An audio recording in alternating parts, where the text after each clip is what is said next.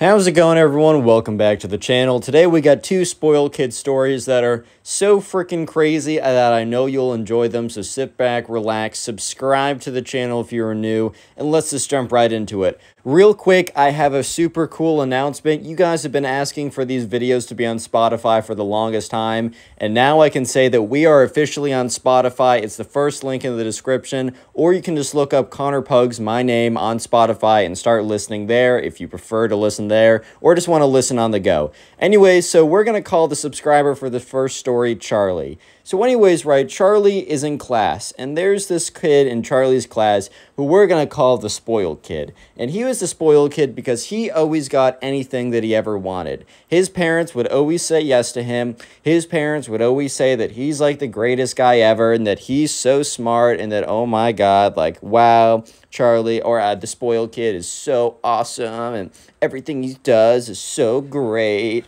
and he's the best guy ever. And the thing is, right, it's good for your parents to be supportive, you know. In fact, I think it's like super important for your parents to be supportive. But there's a difference between being supportive and giving you a massive head and making you think that you can do literally anything when you can't.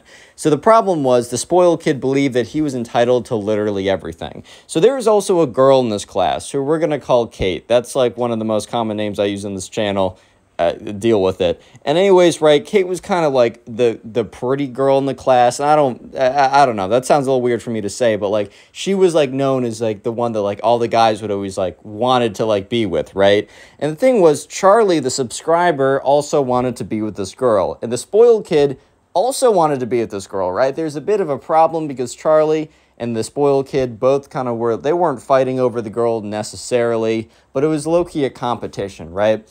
So Charlie honestly got in more speaking time with her, and the thing is, like, so every single day, Charlie would make it a thing that he wanted to go find Kate, and when he went and found Kate, like, you know, he would be, like, asking her things, and they would talk, and they would hang out a lot, and honestly, Charlie was putting in the time, and shout out to my boy Charlie. I mean, he got it done, as you'll see, and the spoiled kid wasn't as good at it, but the other thing was, the spoiled kid, when he started to talk to Kate, he wasn't saying like, hey, how are you doing? How is life for you? Tell me about yourself. How are classes for you? The spoiled kid was all about me, me, me. The spoiled kid would always talk about how he's going on this super cool vacation, how he just got the super cool new computer, or has a really cool watch, or how he's super smart and did super well. So while the spoiled kid definitely talked to this girl a lot, and I've had a lot of stories on the channel where the spoiled kid, you know, he just doesn't talk to the girl and just believes that she's madly in love with him. This time, the spoiled kid, yes, he did talk to the girl quite a bit. However, the problem was, whenever he talked to the girl, he only talked about himself and was basically just bragging to her, and she wasn't a big fan of this. And, you know, at the end of the day, she eventually, you know, Charlie and this girl started basically dating. So one day, about a week into Charlie and Kate being in a relationship, right? I mean, it was a middle school relationship, so 10th base was holding hands and scandalous, right? But anyways, right, so the thing is, the spoiled kid didn't know this. The spoiled kid wasn't aware because I guess he just wasn't in the loop socially. He was too busy flexing, right? Flexing 24/7, no time for friends, only bands, but whatever, right? And the spoiled kid didn't know this. So one day, Charlie and Kate were sitting at lunch together. They were basically having like a lunchtime date or something. And the spoiled kid came and sat down and was like, Charlie, can I have a moment with my woman? And Charlie was like, dude, what? Well, I don't understand what you're saying. He's like, I would like a moment to woo Miss Kate over here. And Kate just looks at Charlie, and Charlie just looks at Kate, and they're both like, and Charlie's like, hey, are you going to break it to him? Kate's like, no. Kate's like, you know, spoiled kid. I would love to be friends with you, which was a lie, by the way. I would love to be friends with you, but I just want to let you know that Charlie and I are actually together. And Kate reaches over the table and basically grabs Charlie's hand as a signal of them being together. And the spoiled kid was like, what? It kind of like fell back a little bit and was kind of freaked out. He's like, oh my God, like, no. And he's like, no, this is not true. Stop lying. Stop lying to yourselves. You guys know the truth. This isn't you. This isn't you. No. And Kate's like, what do you mean this isn't me? And spoiled kid's like, I know you, Kate. I know you so well. And you know that we were meant to be together. And this is where Kate kind of snaps a little bit. She doesn't like go crazy or anything. But, you know, she kind of just says, well, no, you don't know me. Whenever we talk, it's literally just you talking about yourself or flexing or bragging about something, right? Like, that's not us talking, right? That's you talking to me. You don't know anything about me. Like, you know, you seem like you might be a good guy, but how would I even know? Like, you have not shown it off to me. Like, I'm sorry. I'm fine if you want to continue being friends, but I'm with Charlie now. And Charlie felt super awkward and uncomfortable in the situation because he just, like, he knew that the spoiled kid had just been told no. And he knows that when the spoiled kid is told no, it's about to rain down, you know, fire and brimstone from the sky. It's about to be bad. But the thing is, Charlie didn't expect it to be as bad as this. He did not expect the spoiled kid to basically go off the deep end as hard as he's about to go off the deep end, is what I'm trying to say, right? So anyways, you know, Alex is like, oh, sorry, Charlie. Alex is the name for the next guy. Charlie's kind of, you know, he's continuing to, like, date this girl, and that's one of Charlie's friends comes up to them. And, you know, Charlie and Kate are sitting at the table. They're having one of their dates, right? And one of Charlie's friends, you know, comes up to them and says, hey, I just want to let you know, the spoiled kid is, like, quote-unquote, plotting revenge. I don't totally know what that means, but all I know is that he's plotting revenge, and that's what, like, some of his, like, affiliates have told me. I don't totally know what that means, but I just thought I'd let you know so you got a heads up. And Charlie's like, oh, my God. And, you know, he's like, Kate, I'm so sorry you have to deal with this. And Charlie's friend's, like, clarifies that, no, Charlie, he doesn't care. Like, Kate made her choice. He's plotting revenge against you. And Charlie's like, what? Dude, I was just talking to her. She made a choice. Shouldn't the revenge go against her? And Kate gives him a look like, what? And he's like, I didn't mean it like that. Revenge should go against no one. Ha ha ha. But why is the revenge going against me? And, you know, Charlie's friend's like, dude, I really don't know. I can't say either way. All I know is that, yeah, the revenge is going against you. I don't know what it is, but just be aware.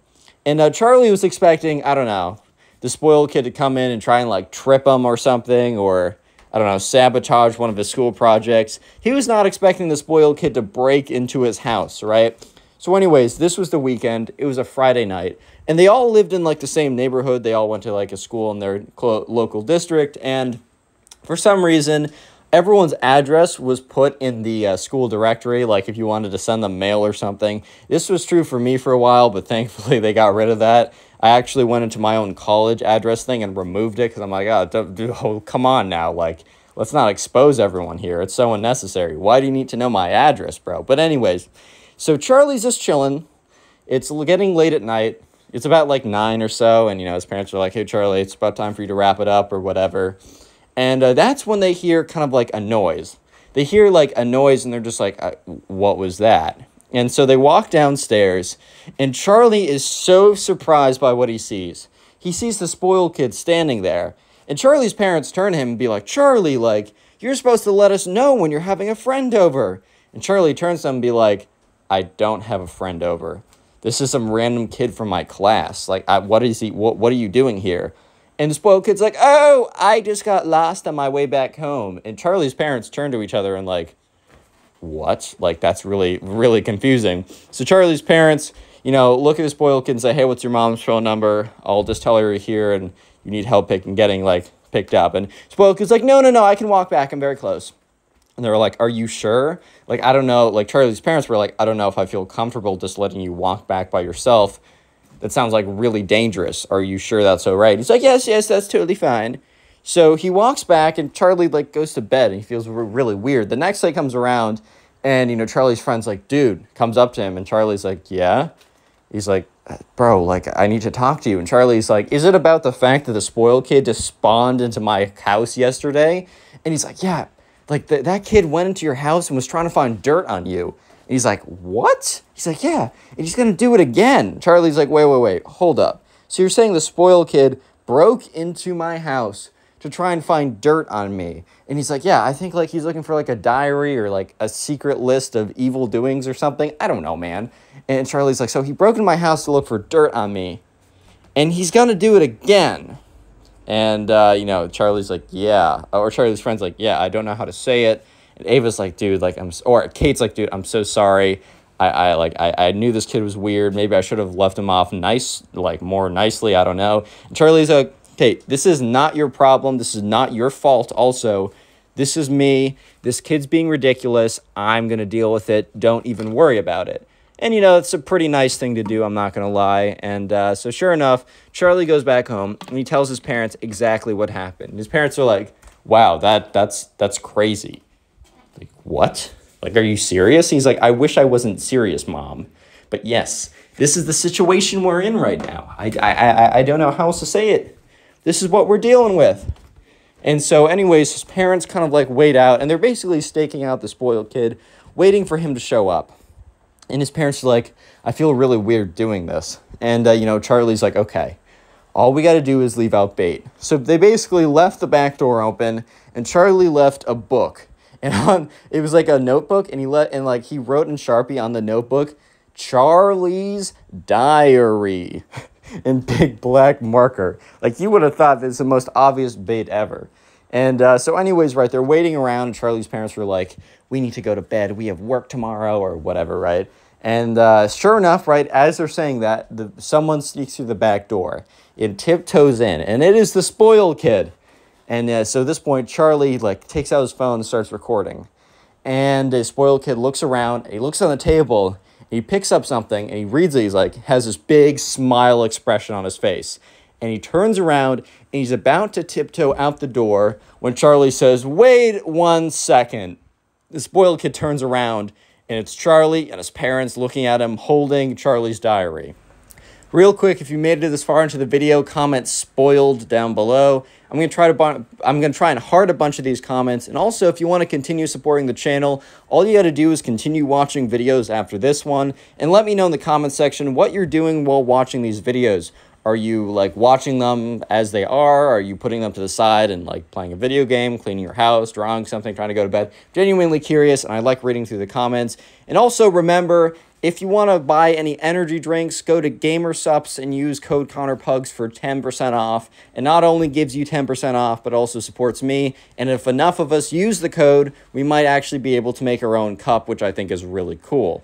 Anyways, right, so at this point, Charlie and his parents had the spoiled kid caught. And the spoiled kid is like, oh, hi guys, I'm sorry, I got lost again. And at this point, Charlie's parents are like, we're not buying it this time. The spoiled kid has this crazy look in his face, like, oh my god, I just got caught type look.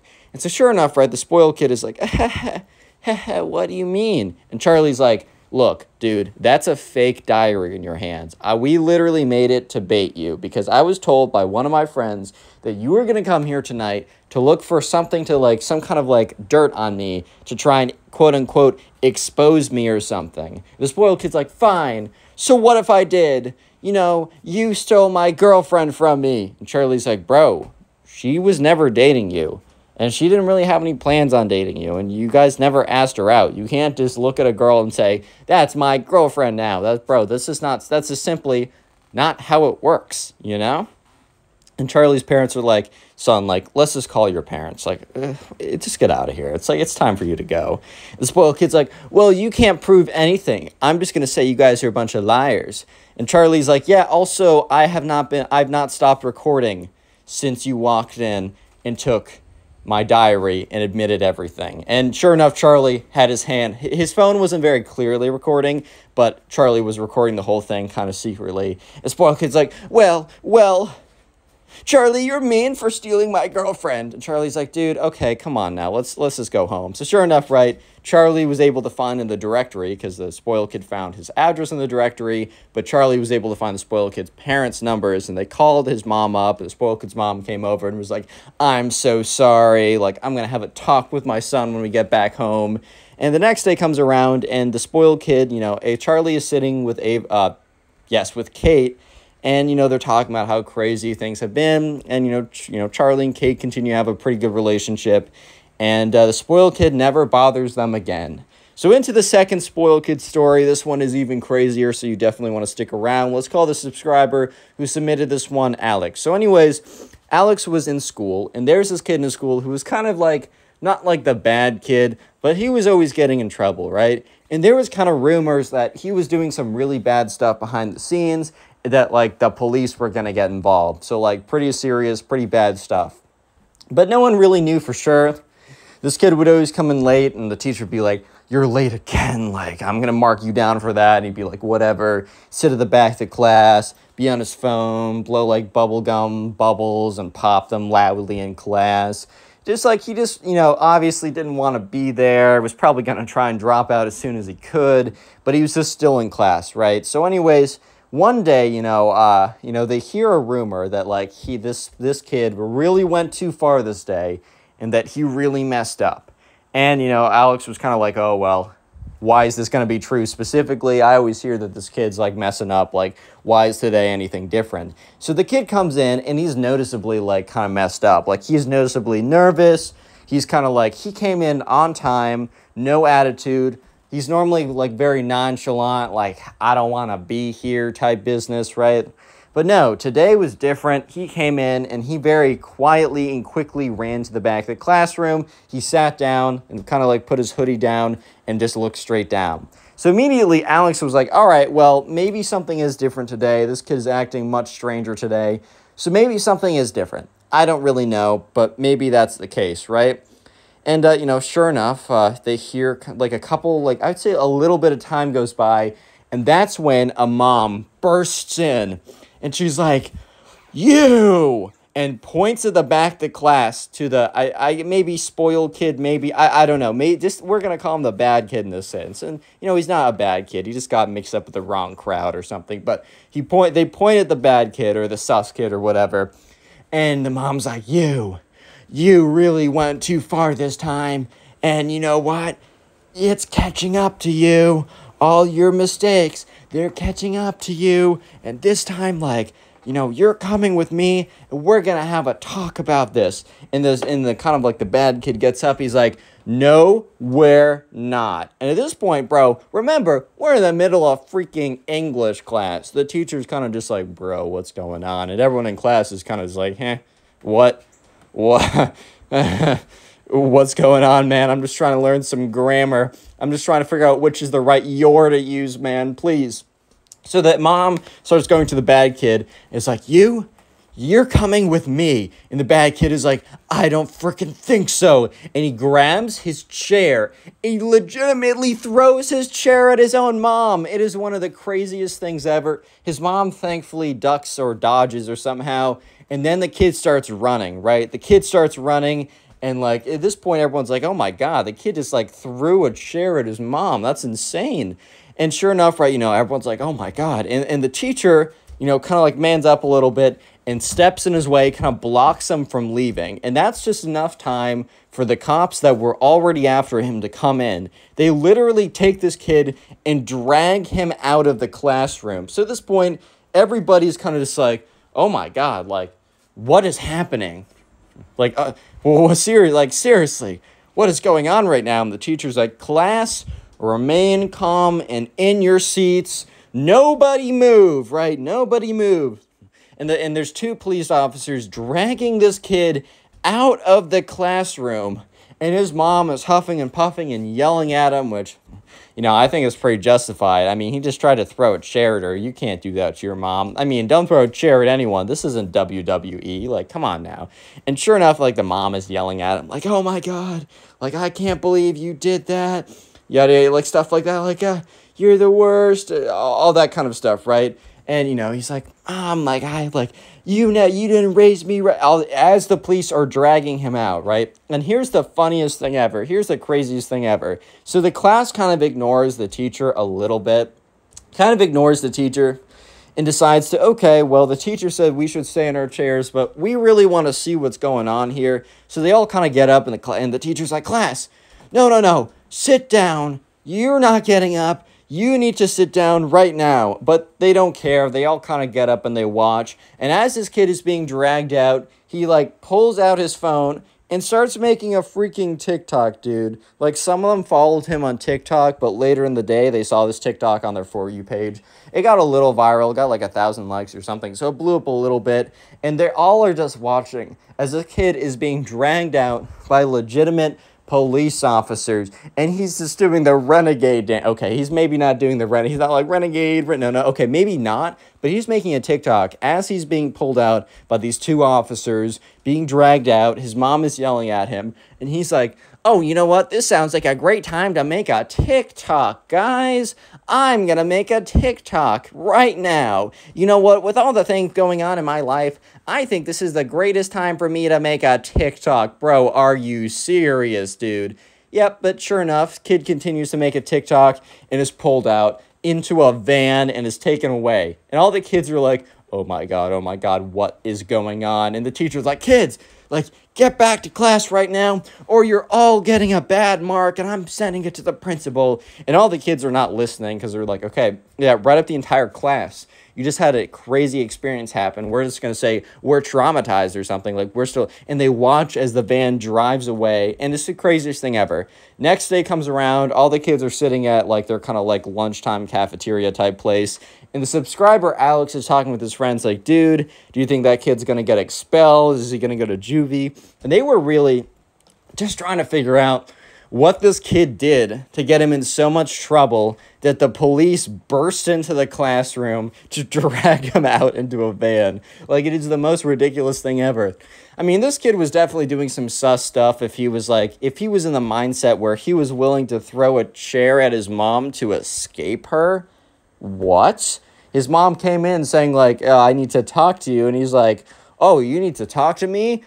Take this, chair attack, throws the chair, tries to run away. I mean, I guess shout out to the teacher for blocking him out of the exit long enough that the police were able to come in and get him. But all the kids were wondering, like, oh my God, like, what's up with this kid? And then eventually word got out that, you know, the kid was not expelled. He was not thrown into juvie or anything. He only got 2 weeks. He was only suspended for 2 weeks, which... 2-week suspension is pretty crazy at the end of the day. However, I mean, one would have thought with like 2 weeks, this is like with whatever just happened, it would have been like, I don't know, thrown, like sent away to like Guantanamo Bay or something crazy. But no, 2-week suspension. However, from this point on, Alex and his friends didn't really see this kid even after he came back after 2 weeks, because he was put immediately into special classes for kids who like misbehave like that, which, I mean, they probably just assumed, like, okay, this kid threw a chair at his mom. What if, like, he gets, like, a snarky remark from one of his classmates? He's like, I didn't find that joke very funny. Chair attack. Like, we can't risk that, right? That can't be risked. So anyways, yeah, the kid, you know, he didn't really appear again. And even in lunch, he wasn't allowed in the normal lunchroom. He wasn't allowed in the normal classrooms. So while he wasn't expelled from the school, he basically had to go to, like, a ghost version of the school where it's like secretive classes, secretive lunch. So he wasn't officially expelled, but he was, for the sake of his social life, he was practically expelled. Anyways, thank you so much for watching. Watch another video if you want to click on the video on screen right now. I know you'll enjoy it. Just click it, do it.